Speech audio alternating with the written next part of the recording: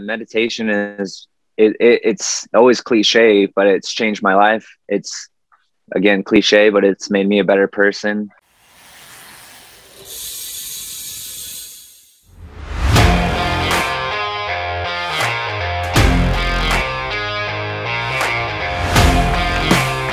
Ten seconds more. Push-ups, push-ups, push-ups, push-ups.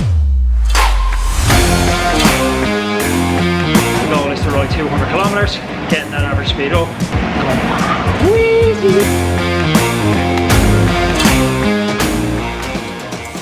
Thanks for having me. Super stoked to be on. TJ, I'm looking forward to this. I had a first question planned, but then we were just chatting off air before we got going, and we were talking about meditation and things like that. So I actually want to start there. I think it's a more interesting place to start than the question I had planned. I find when I talk to, I love to meditate, and we've a mutual friend as well, and we were talking about his love for meditation as well. But I find when I talk to a lot of people that they see meditation as it's this thing that I do for this allotted moment of time. I'm going to meditate for 15 minutes, and that's my mindfulness section of the day. And so in this one place is my meditation, and now the rest of my day goes on. But I feel like the interviews I've listened to you in the past in research for this podcast, that you're someone who doesn't segment. They've nearly moved to another stage of meditation where you're bringing that mindfulness now into your cycling and into your art, which we'll touch on later. Yeah, meditation it's always cliche, but it's changed my life. It's, again, cliche, but it's made me a better person. It's funny. I started it last April, and my wife, last April, I just was a mess. I mean, obviously everyone was, with like just COVID kind of hitting and figuring out, like, I just started this brand new team and brand, Imaginary Collective, and you're all of a sudden can't go to races, and you're like, how am I going to get paid? And then you're thinking, like, man, if people don't have jobs, how are they going to buy art? So I was stressing like crazy last year. And I look back now and I'm just like, man, that was so like crazy of me to be stressing. Like, those are just uncontrollables. Like, my life was good. Like, I was healthy, but I was stressing to the point where I couldn't go out and enjoy a bike ride because I would just, like, in my head, I would just run through things, and it just was crazy. And my wife's like, oh, let's go do this. This guy's doing this Wim Hof session at the reservoir. And so it was where you do deep breathing, and then you hold your breath, and then you release, do that 3 times. And then you get into cold water, which is around, like, that water that day was like 40 degrees. And I look around, and as like a high-end athlete, I thought I was like this, like, oh man, I had such an ego. I was going to beat everyone. My whole attitude, and which was just so wrong about it. My whole attitude was to beat people. I was like, I want to be the last one in the water. I want to outbeat people. That's a recipe for hypothermia, isn't it? That's because you're not relaxing the body, and you're letting your ego get in the way of what your body and living in the natural moment can do. So, because when you get in the water, it was crazy. I got in the water, and I look around, and the people who were doing this meditation with me, like maybe 5 or 6 other people, were probably in their like 50s to 70s. So like elderly people, and you're like, oh, I can outbeat them in the water. And I was the first one out, and they were in there for another 15 minutes. And at that point, I just realized, geez, how weak my mind is, and that, I need to do something about that. And with being at home, with COVID, you're just like, okay, I'm going to start. Like, I'm not one who sits around, or I'm not one who ever uses excuses. I like to just, all right, this is our situation. Let's try this. And I was like, well, let's see if this will better me. And I started doing it like 10 minutes, 15 minutes every day. So to start out with like Sam Harris waking up. I would wake up in the morning. Like, I usually wake up at sunrise. That's no problem for me. And then I do breath work. I do Wim Hof, and where you, like I said, you do deep breaths, and then you hold it.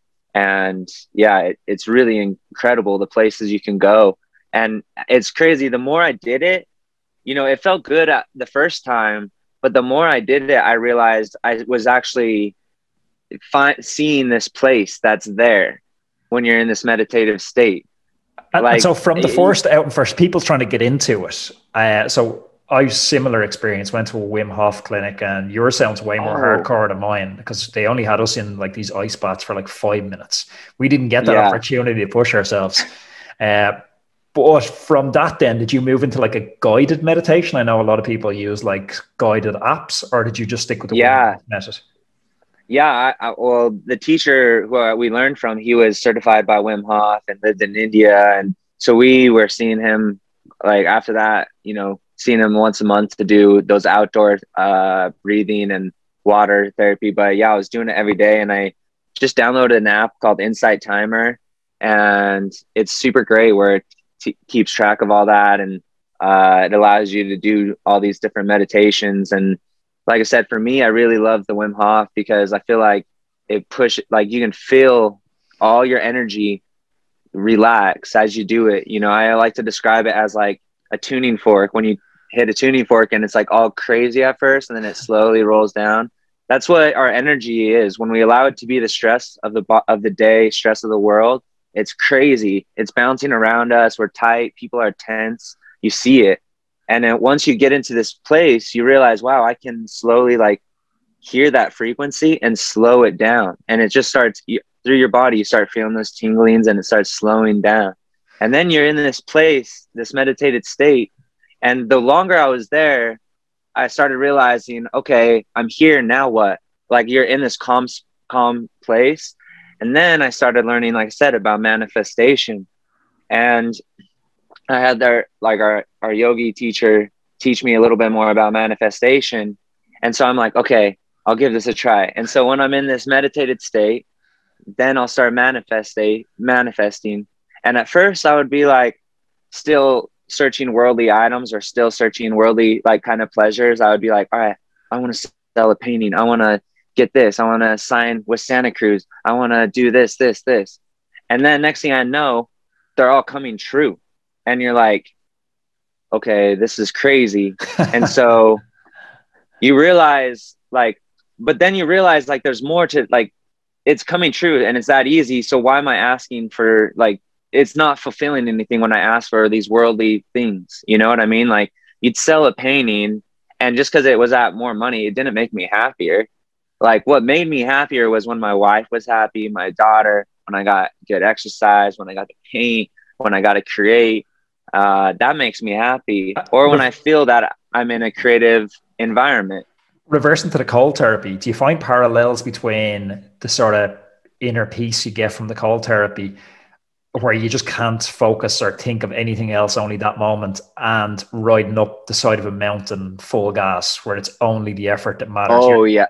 That's the same meditated state when you're doing, you know, end of the race, and you have a 20-minute climb that's going to be full gas, and you tunnel out everyone. You know, I could channel that meditated play. It's the best way I describe it is like the movie Soul, the Disney movie, when they're in like that place, and it's like, oh, okay, this makes sense when you're in that, you know, zone.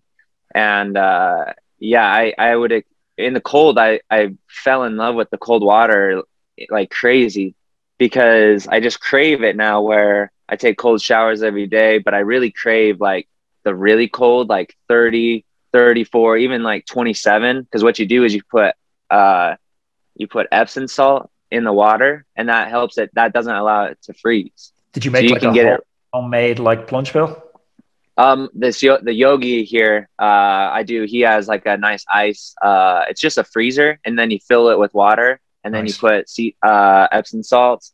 And yeah, it's crazy how you crave it. And it's what I felt like it teaches you is the water is this beautiful teacher, where it shows you like instant stress, your body, like as soon as it's in the water, every siren in your like nervous system and everything's just like going crazy. And you realize, oh man, nothing is actually happening to me. No harm is actually, like, I'm okay. This is just water. Like, the water just happens to be cold. But if you look at any other animals, they're fine. They're able to turn off that and realize that, oh, wow, I'm actually fine. The cold water is not going to hurt me, and you can control your breath and you start to go into a focus. And what I like to do is actually, it's called the Kundalini breath. So fire breath. And that's then where you will exhale, and you have to have someone teach it to you. But it actually then starts a fire from within, like a warmth, and you'll start to feel it through your body. And you can there's these monks in, I forget where, but they actually use, it as a game. So they'll jump in the snow, use the Kundalini breath, and see who can melt the snow the fastest. You must ping me on a link to that. Check it out.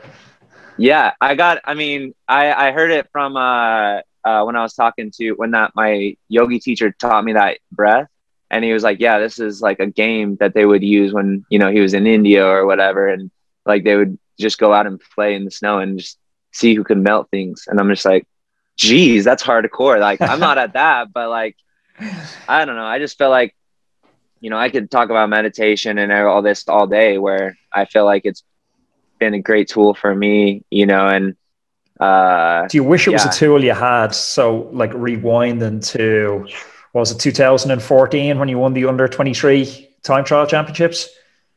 Yeah, I think so. Do you wish you had, or do you think your career in the road would have been different if you had a tool like meditation back then? Yeah, I felt like if I would have been practicing this breath, I felt like I probably would have been unstoppable, because honestly, if there's one thing I think any athlete should be doing, it's this high-end breath work and meditation. Because when you're doing this breath work and meditation, like I said, you can start to feel your body tingle, and that helps your body's bloodstream and, help lactic acid, everything move around, help recover. And also when you're doing this oxygen, you're inhaling more oxygen. So if I would have done this prior to that time trial you just said, I think I would have won it by 3 minutes. That's not me being cocky. It's just knowing how strong, and just also knowing, because I was practicing a little bit of manifestation then, and and also where I would just go out and train, and I'd just be like, all right, I'm going to win the time trial. I'm going to win it. I'm going to win it. I'm going to win it by a minute and a half. I'm going to do so many watts. And when I won it, it was just oh yeah, it was written out for me. It was of course I'm going to win. And so had I practiced this meditation every day, where I could have, you're meditating on, oh, I'm going to win this race. I'm going to do this. I'm going to then move up at this place. I'm going to, and just again, like I said, the breath work before prologues and time trials, allowing you more oxygen in your lungs and body, because it's crazy. Through this breath work, I'm able to hold my breath for 4 minutes when you're in these meditated states. And if you're able to do that, that means your body's oxygenated. And then if your body's oxygenated before doing a big high-end effort, how they get kind of smoker's cough after a hard TT or a prologue? I call it pursuer's cough. Yeah, you want to get that because your body would already be oxygenated at a high level, because you are doing that heavy breathing prior to the, and even also in the peloton. I look back when I was in the peloton, and people kind of be easy breathe, trying to look easy breathing, oh yeah, just breathing through my nose. No, you should be taking deep, constant breaths. Have you seen Sepp Kuss? Sepp Kuss, right in the final, the dude's barely breathing. I'm like, yeah, he looks like he's on his own too, right? Yeah, I'll have to talk to him, because he likes to come hang out in Southern Utah, and I'll have him do some meditation with me. But that's honestly, I coach some guys, and I tell them, I'd rather them do the 30 minutes of meditation or the 10 minutes of meditation than get in the ride. And it's crazy. They don't get no, the meditation is actually more important than that ride, because it's going to, when you do that meditation, it's going to then make you more motivated to go on the ride. It's going to make you more focused when you're on the ride. And it's going to, like I said, oxygenate your body. So then you're jumping on the bike and feeling great. So looking back with sort of this meditation as a tool, if you're looking back at that kid who was national time trial champion, and we would not have been friends. He would not have liked me. Is that kid happy how it's all turned out? or Oh, did he have a different vision? That kid would not. That kid would not be. That kid would be feeling sad for himself, like, oh man, oh, I'm not racing a world tour, blah blah blah. Was it all about Me, world tour then? yeah, I didn't care about anything else back then. Like there was, and I had sacrificed. I was like, I gotta sacrifice everything. I was super over, like it was just like, man, that just wasn't who I was meant to be, you know. And even though I was talented with it, it just wasn't me, you know. I was not ever meant, and that was just, you know, the quicker I realized that was then the quicker that more success came and more doors actually, like, yeah, I always described it as me trying to like swim up a river rather than float with it. You know, you're in the right river with cycling. I love cycling. I love bikes, but I'm going the wrong direction. And as soon as I did that, all of a sudden Santa Cruz was knocking at the door, every of these big companies. And it was like, wow, I'm way more happier. They see who I am more as a person. They allow me to, you know, they see that my artwork is way more valuable than my cycling. They see that, you know, I have other things in my life that I pursue and prefer. And also that I prefer, you know, just the enjoyment of the ride. So when I go to events, it's about making sure others are having a great time as well. And I'm just kind of this like happy, good, you know, hype man, you know. Do you have to be all in for a world tour? Oh, do you think you could have made it with balance now? Oh, no. You see how everyone is training now. They're training with your training camps, either, you know, most of the year, or high altitude camps, or you're training on your bike. You have to now be training like 5 hours average, basically, I feel like, a day. They're training at a high level now, where like you see just every year, it's not going to get any easier if you think about it, because they're just going to try to get faster and faster and faster. And so that just requires more and more attention to detail. And for me, I didn't want to put all my cards into one thing. I wanted to, like I said, I like waking up in the morning, going riding my mountain bike, then heading over and doing a mural in my city, and then coming home and working on a painting for a client, and then going off and doing a road ride, or, you know, going swimming with my family. You know, there was just other things that I preferred to do. Did you have this epiphany while you were, like, when did this epiphany take place? Was it like you're still chasing that world tour dream of contracts and you're starting to see like, I don't fit into this world? Or is it, I've run out of opportunities here, now it's fine myself? Yeah, I mean, there was always kind of that feeling I felt like, where I felt like I would make a decision and then I would fit it, then it would just be like, oh man, that probably wasn't the right one, you know, where like choosing BMC or going with Axel Merckx or doing this or that. And so like there was all the ways like that kind of in your mind where you're like, I don't know, you're playing with that. But the epiphany really hit me hard, where it was like, man, I'm chasing a dream that's not even mine, you know. Like it's just like when you're a child, you grow up around your family, or you grow up around, like, you know, I don't know, whatever, if whoever supports you and, you know, helps you achieve your dream, or, you know, motivates you. Or like for me, cycling was a common interest that, you know, me, my dad and brother could all share. So therefore you're bonding over that like crazy. So you don't really know that, like, oh, that's actually like this goal of World Tour and the Tour de France is kind of this like group dream, you know what I mean? Or this, and it's like, you think in your mind it's your dream because you do love cycling and you do love it, but it's not your total dream, because now I'm living my absolute dream. You know, now I wake up and it's like, it literally feels like how a child feels like when they're like, all right, what friend am I going to go hang out with today? What am I going to do? Like, am I going to ride my bike? Am I going to paint? Like, it literally just, I've made my life where, you know, I could almost live like a child and, you know, enjoy life rather than work. I think it's so silly how people are like, oh no, you need to get a job so you can put money away so you can retire. And that's just what you have to do. And it's like, well, I already feel like I'm retired. Like I can sell paintings till literally the day I die. I can ride a bike almost till the day I die. Like I hope I do. You know what I mean? Like why would I get a job that requires me to sacrifice more than half my life to then just have the final 20 years and have a bank full of money?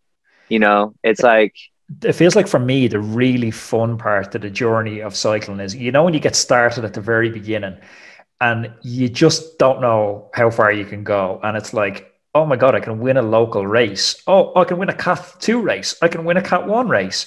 Oh, I can get to go abroad. I can race in France. I can race in Belgium. But it gets to a point where as you step up each rung on the ladder, the level of commitment needed to get to the next rung increases. And at some point, the trade-off for me anyway just wasn't worth it. I'm like living in France and I'm missing like my sister's birthday, my mom's and dad's anniversary. I'm missing my graduation. And I'm like, what am I doing this for? Like, did you have a similar experience with that where it's like that squeeze of dedication? That was the year, 2018. Me and my wife had just gotten married and I just found out I had a 2-year contract, and then I just found out that the team had lost a sponsor. Is this with BMC? So then this was with Hincapie.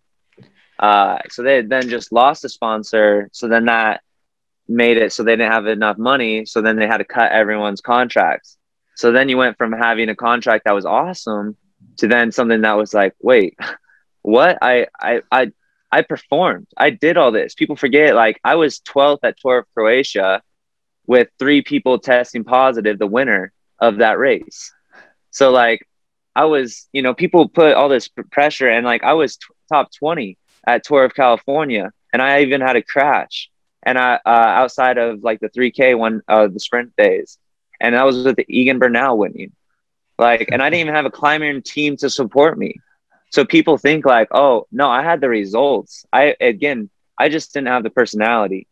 Like I'm way too open and I'm way too controversial as well. Like, so that, you know, but so that year in 2018, I was just like, wait, I did all my work, and why did that get cut? You know, like I felt like if someone should not get paid, if there's a reason I should not get paid, it should be my own fault. You know what I mean? Like it should have been that I didn't perform or that I didn't come through. But the fact that it was someone else not coming through, I was like, wait, it's not fair. You can do that. There's a narrow window right there between like what you're saying, because as you're going up the level, your dedication needed is getting more and more and more and more. But if the amount of cash you're making isn't commensurate with that, because the risk is getting higher as well, like there's a lot more chance of you getting hit by a car, crashing. Like, well, I just got married. And then we just found out that we were going to have a baby. And that's when it really hit me. That day you talk about the epiphany where you're like, all right, no, I'm tired of this. That's when I found out my wife was pregnant. That was the day I was like, you know what? I'm tired of, you know, relying upon others to do what I can do. And I'm tired. So I was just like, I'm going to figure out a way that I can be home more, that I can paint, and that I can still ride my bike and get paid to do that, you know? And but next year, to get to that point, did you have to go to a point of maximum despair? Like when you're out in Europe with BMC racing in Belgium, are you in a dark place? Are you starting to hate the sport, or are you making these decisions? I hated the sport. I hated the sport like every day, basically. Like it's literally felt like just this something you're, again, like I said, a river you're swimming upstream. Like, and you just, you know, when I'm living in Europe, you know. And it sounds like crazy or like, oh, he's like, that's harsh. But it's like, no, like I loved the sport and I loved it. There were days I purely loved it. But most of the day to get out on the bike, to go train and do all that work, like to do all that. And it just, for me, I just hated it. Like, and it just like, it started getting worse because, you know, it just wasn't enjoying to me. And I look back now and I realize like, man, I just was honestly way over training. You know, I wasn't allowing my body to rest then, you know. And it's like, it's just a young kid's mentality living in Europe, racing for a BMC, you know, a Belgian kind of team, and thinking, oh, the more you train, the better you're going to be as well, you know. And I was still a kid. Like I you know, you're growing, you're still developing, and to be overtraining like that, like, you know, I didn't need that, because then I'd show up to races and be way too gassed, you know, but I always wanted to impress my coaches through training peaks, you know? Yeah.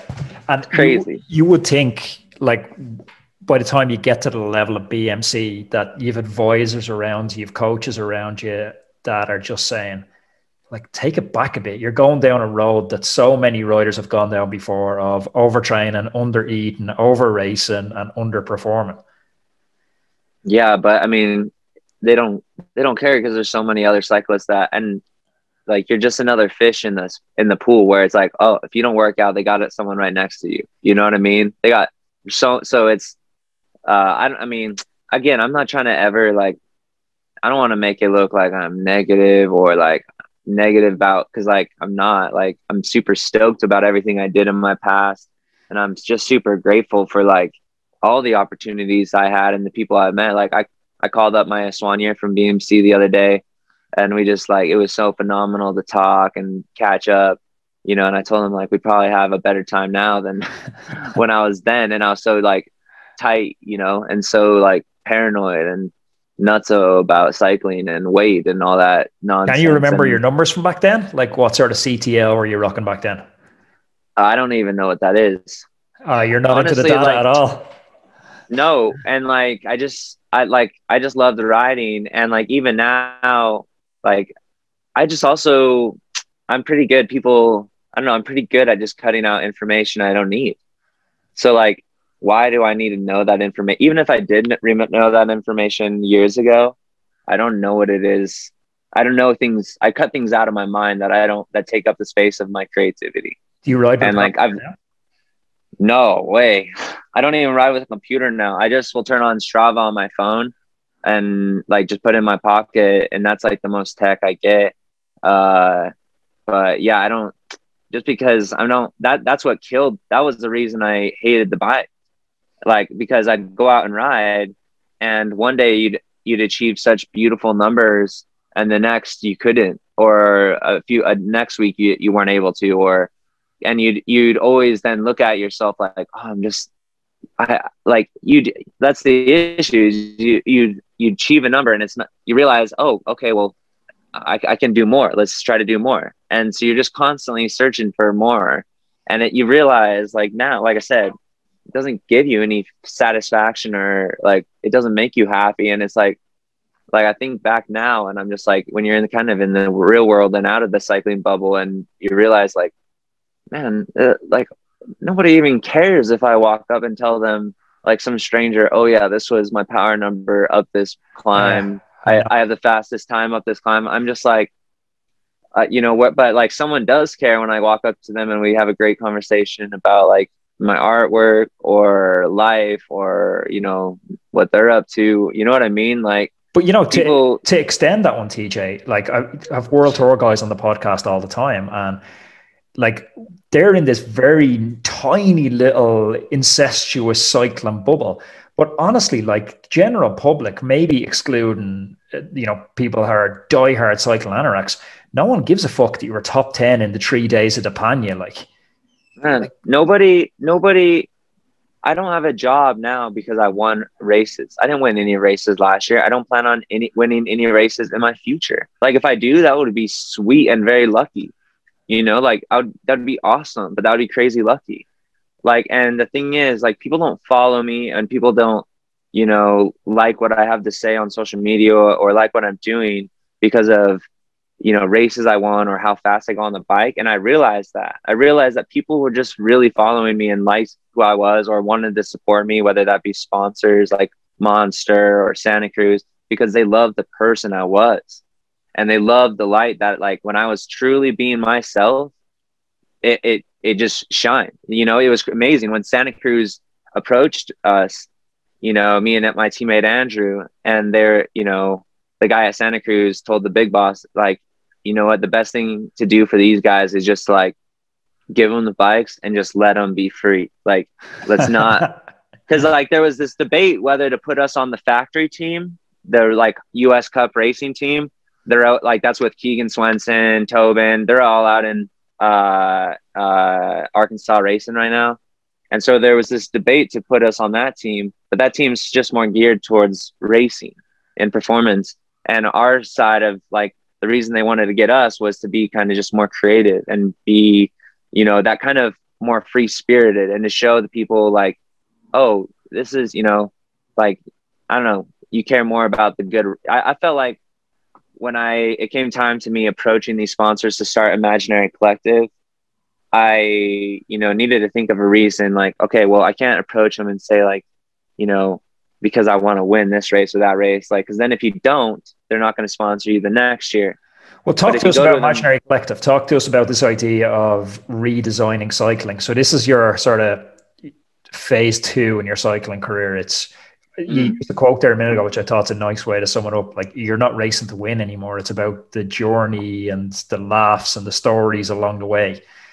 And is that what you mean by reimagining and redesigning cycling? Yeah, I felt like we were really marketing high-end sport to everyone. Like, only there's out of 99% of people, only 1% knows, okay, that this, you know, point, like, you know, those little minuscule things the cycling world would promote, you know, or the skin suits, or, you know, it's like you go around town and you see just a local person rolling a TT bike with full disc and TT helmet. And it's just because the guy at the bike shop, you know, the cycling world sold them on that, when that guy would be way happier on a gravel bike with fatter tires that he can go and be totally free with, you know, a bag on the front and actually enjoy.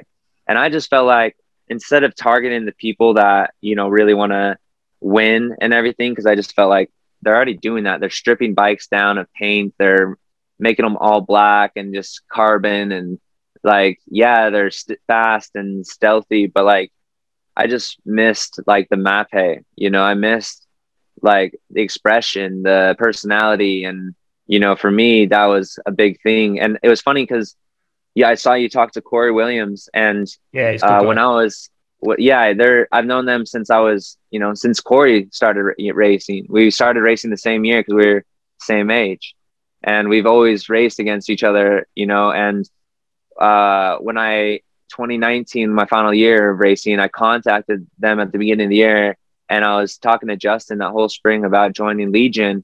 And just because I really believed in their project, I mean, they started all that, you know, they started that creativity and that, you know, and I was like, well, it started kind of hitting me when I did Dirty Kansas, and I was like, I love gravel, you know, I love this expression. I love showing up to this event that thousands of people are at, and they're all just here loving to be here. Like, they're just loving riding bikes, you know. Maybe 10 people out of those thousands will care about winning the race. The rest just care about the good time and the journey that it goes through. And you meet so many people, and I realized like, wow, me just riding and meeting people is a bigger impact than me at the front of the race solo winning. You know, I'm connecting more dots, and that allowed me to, like, you know, then I was like, I contacted Justin and I was like, all right, you know, I'm just going to do my own, you know, gravel thing, you know, and my own vibe. And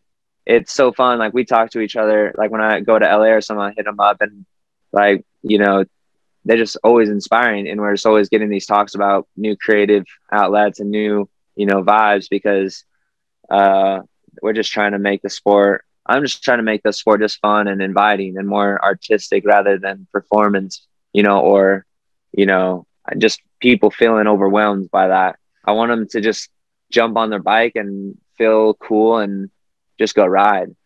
So talk to me about art is another passion of yours. Talk to me about where art and cycling meet, because it seems to me cycling is, I don't want to say completely devoid of personality, because we do have some great characters like Sagan, and it's funny, the Sagan's worth seems to be Vanderpool. Vanderpool's a good character, but then we have, like, you know, Quintana's a shit character. A lot of the Colombians are pretty, I mean, characters at the moment. I don't want to ever talk, like I said, negatively on people or talk ill on people's character, because people are like, if the world was full of everyone like me, that would be a pretty terrible world.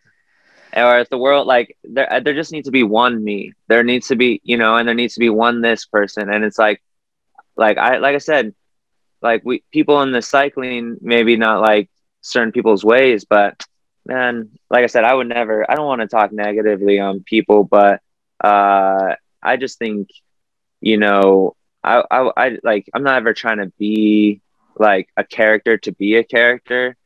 That, like, I think a lot of people think I think rather than like talking negative about character, I think it's unfair about Quintana and Bernal maybe because it's a language barrier thing. But if you look more so at what Ineos do or Team Sky, where they're actually stripping personality away from riders, they're cutting away any liberties they have in the press, and we're just seeing like it's nearly like Empire Strikes Back. Like you're getting, but those riders also, you know, that's just the sport. Like those riders also signed that contract. They knew what they were signing into, and those riders also are getting compensated.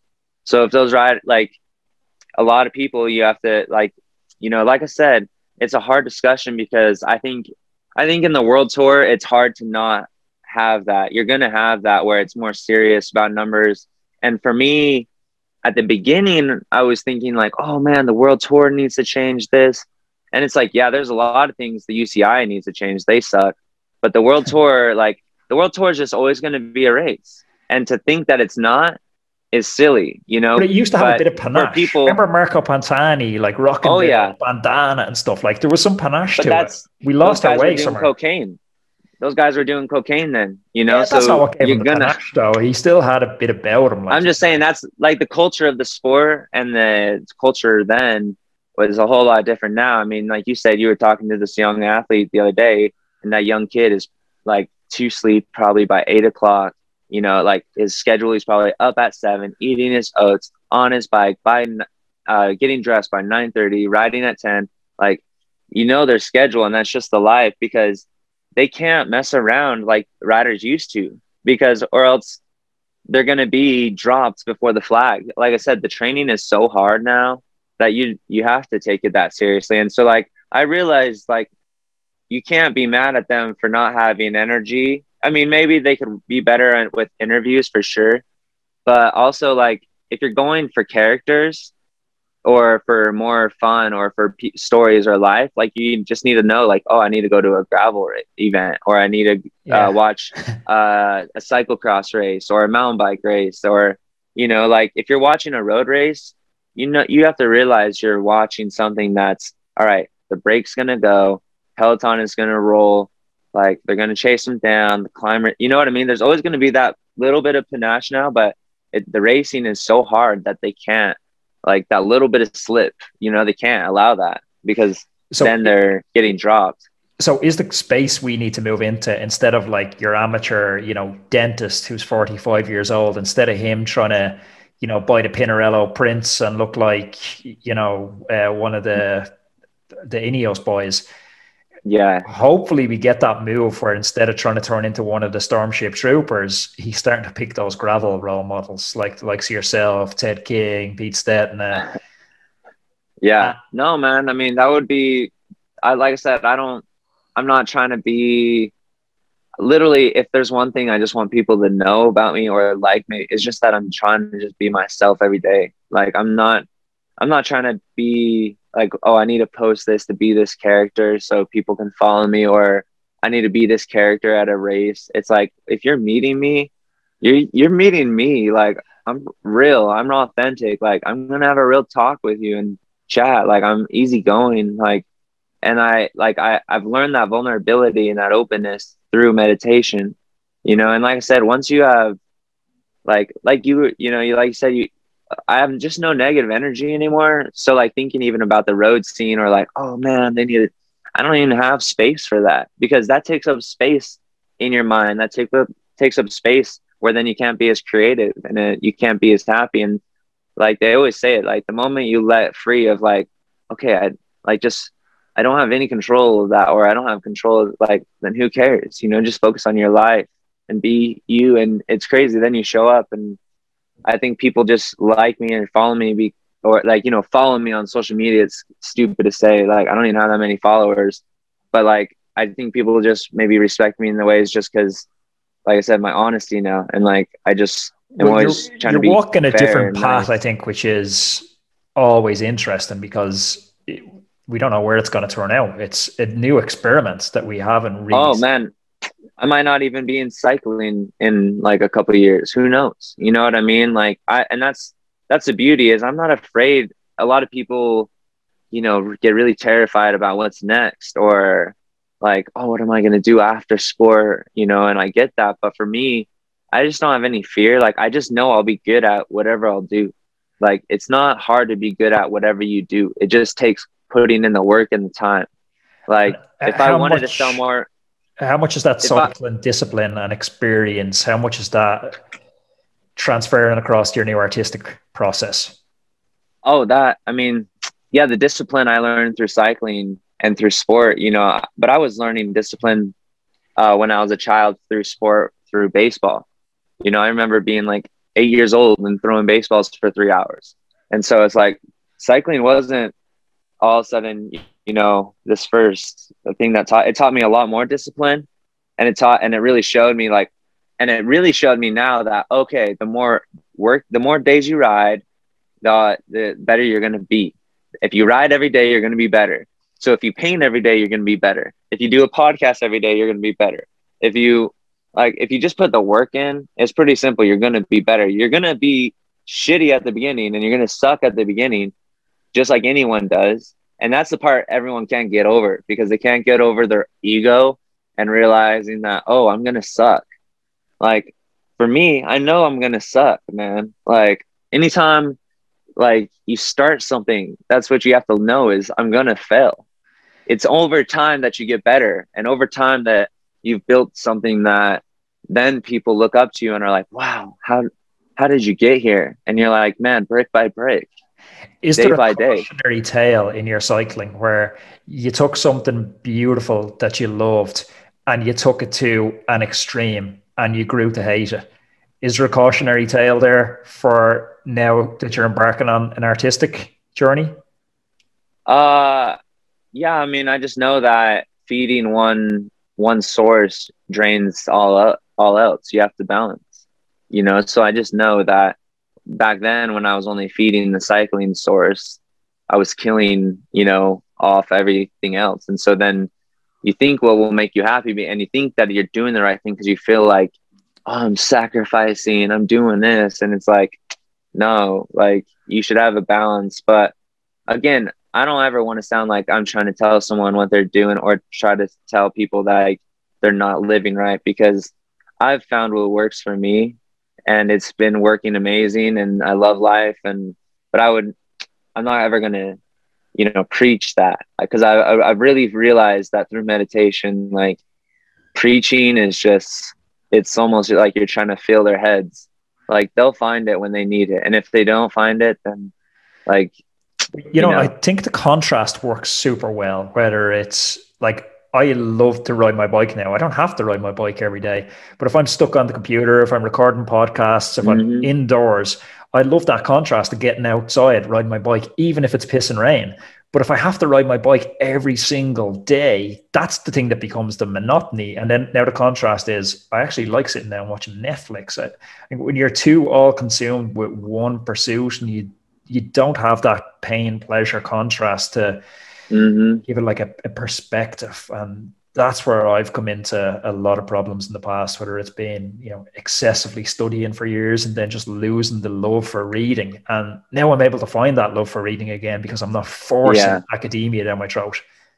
Yeah, man. Yeah, no, that's definitely, I feel like just the biggest thing for me was, just not, you know, strangling it all with one thing. You know, I'm definitely balancing it out and doing so many things that, I mean, that's like my studio. It's full of more things than just, you know, canvases. And I'm always doing more than just painting. I'm always maybe coming up with designs or thinking of other ideas or thinking of creative ideas to do marketing, or thinking of, you know, I've realized that as an artist, it's not just doing something creative, it's doing it creative your every day. It's just being you. That's what's so funny, is being yourself is being an artist. People just put on a mask, like, well, I mean, they put on masks now every day, but you know, metaphorically, you put on this mask of like, oh, I have to do this. And it's like, no, all of us are artists. It's just knowing how to express it through our daily use. You know, me doing this podcast is a work of art. Like, it's art of, you know, conversation, you know, and it's, if I'm investing myself in it right now and I'm in it with mentally, you know, aware everything, then you're putting your energy to make it great. You know what I mean? It's not like you're coming on here and reading a script like, oh, it's noon. All right, I got to do this podcast, roll through it. All right, that was great. Like, asking questions, doing this. Like, man, you just got to let it flow. You like, know, and it's funny because every podcast I do, almost, like, I've got a couple of pages of like questions and prompts there. I literally haven't asked one question off that page yet. No, yeah, you know, I try to get, it's hard. I try to get a lot of my guests on my podcast to like open up like that. And I can get a lot of people too. I feel like that's kind of a power or strength I have, is to make someone feel like, if I can let someone know that I'm vulnerable and they can see that I'm open, then it's crazy the things people will tell you.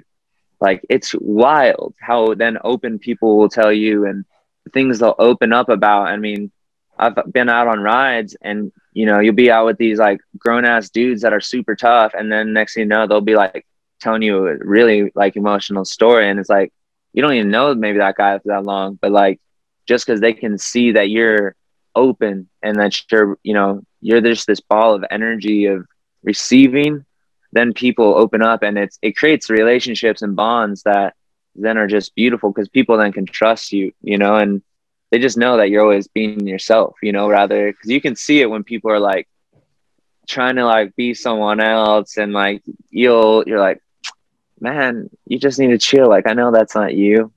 And what's quite fulfilling for me with the podcast, and I suppose I want to be respectful of your time, I don't want to take too long, we'll wrap it up on this. You never know who it's, you know, I don't want to say inspiring because it's almost a little bit corny, but you're never sure who it's touching. Like, I get Instagram DMs, and one only like a few months ago from a cyclist who'd had a bad accident and he was in a wheelchair, and he sent me a message saying like, your podcasts have really got me through my therapy in the last few months. And I was just like blown away. Like, I had no idea that something I was recording in a room in my apartment could have an impact on somebody at such a pivotal moment in their life.